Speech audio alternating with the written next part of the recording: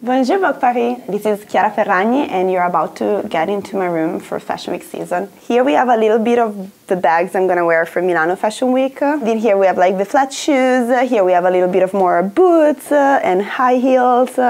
Yeah, she's a French bulldog so it's good, but she's like very Vogue Paris.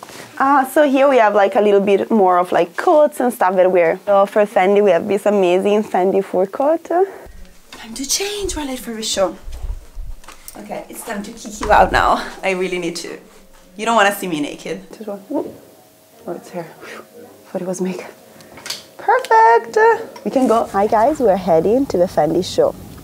I totally consider myself a business girl. And I was named on Forbes 30 under 30, like twice, like last year and this year. So, I mean, I'm trying to be a businesswoman. I think it's, I don't know, it's part of what I do and I'm happy that I was able to create such a big empire around me. It's amazing. Sorry. Sì, veramente.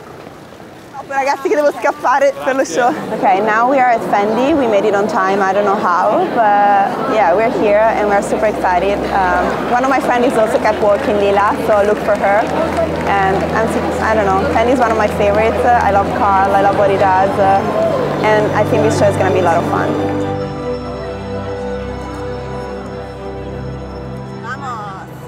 The show was incredible, I really liked it. Like, I love the fur and like the Japanese inspiration was amazing. And so I used to publish my photos on other websites before, like Flickr and Lookbook.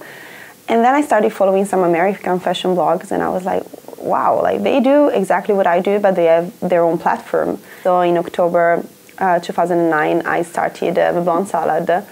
And I had already so many followers from the other platforms, so I kind of like, it was very powerful in terms of views since the very beginning. And basically what we did, it was just more to be very selective and just really do whatever we thought it was a good brand to work with and really representing my style. And we built an amazing team around us, a TBS crew that I'm so proud of. So we are going to pick up Alessia now and we're going to Prada. And Prada is really one of my favorite shows of the whole Fashion Week season.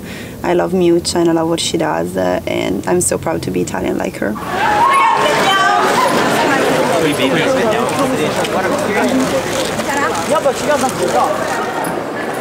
Almost there! I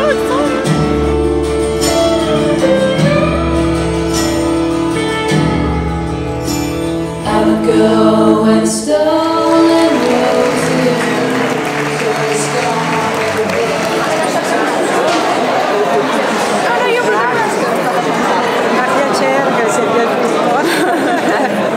It was the first time I met Miuccia Prada and she's my idol, so it was like a very epic moment.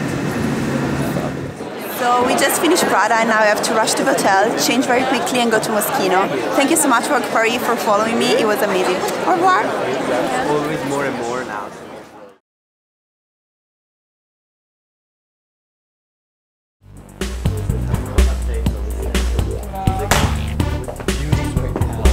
How to be the perfect Moschino girl? Well, the Moschino girl is always maybe laughing a little too loud, maybe she's having a little too much fun, dancing a little too hard. She always has maybe a few too many accessories, but she is always the life of the party.